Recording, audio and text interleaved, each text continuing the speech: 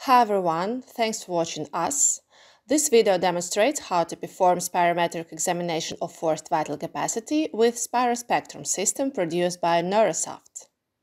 Spiro-Spectrum is PC-based pneumatachograph with built-in temperature, atmospheric pressure and humidity sensors, 3-liter calibration syringe, the complete set of accessories for normal working day without hygienic break, and with high accuracy software that meets all actual ATS and ERS standardization of spirometry. According to the latest update of guidelines, daily calibration should be performed at low, medium and high flow. So connect flow meter to calibration syringe, follow the instructions and perform smooth movements of plunger not less than 3 times in each direction at 3 flow levels to complete the proper calibration. Enter the patient's name, date of birth, biological gender, height, weight. Ask the patient if he or she smokes. Select a suitable prediction and ethnic origin. You can use preset predicted values or create your own ones. Now you are ready to start the examination. There are 4 distinct phases of FVC maneuver: maximal inspiration, a blast of expiration, continued complete expiration for a maximum of 15 seconds, and inspiration at maximal flow back to maximum lung volume. The operator must demonstrate the appropriate technique and follow the procedure. Correct posture with head slightly elevated, inspire rapidly until completely full, expire with maximum effort until completely empty, and inspire with maximum effort until completely full.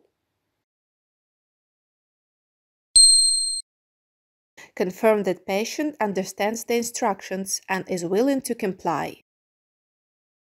The patient should insert the mouthpiece and be instructed to breathe normally. During the inspiration, the operator should coach the patient using phrases such as more, more, more. At full inflation, without hesitation, the patient should be prompted to blast. Continuous and enthusiastic coaching of the patients is required throughout the maneuver, using appropriate body language and phrases such as keep going. Upon completing the forced expiration, the patient should rapidly inspire to full inflation. Achieve a minimum of 3 acceptable FEV1 and 3 acceptable FVC measurements.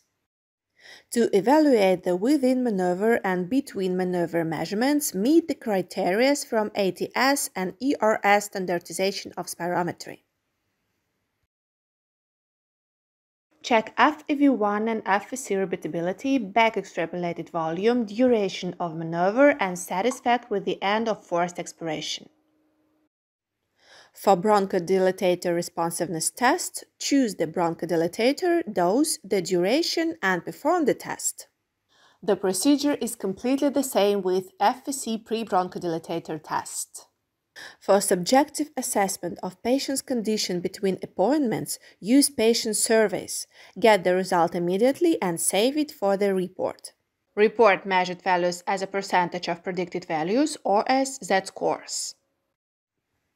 Create a report, use automatically generated conclusion if necessary, and print the report or save as PDF file. At the end of examination, follow the hygienic regulations. For disinfection, disassemble the flow meter, put all its parts as well as reusable mouthpieces into disinfectant solutions for a proper time and then dry all accessories and assemble it. Use a disinfector flow meter and mouthpiece for every patient. If you prefer disposable accessories, use disposable mouthpieces with or without bacterial filter. You can visit our website neurosoft.com anytime for more information or reach out to us via email info@neurosoft.com if you have any specific question. Thank you for watching this video. Have a good day!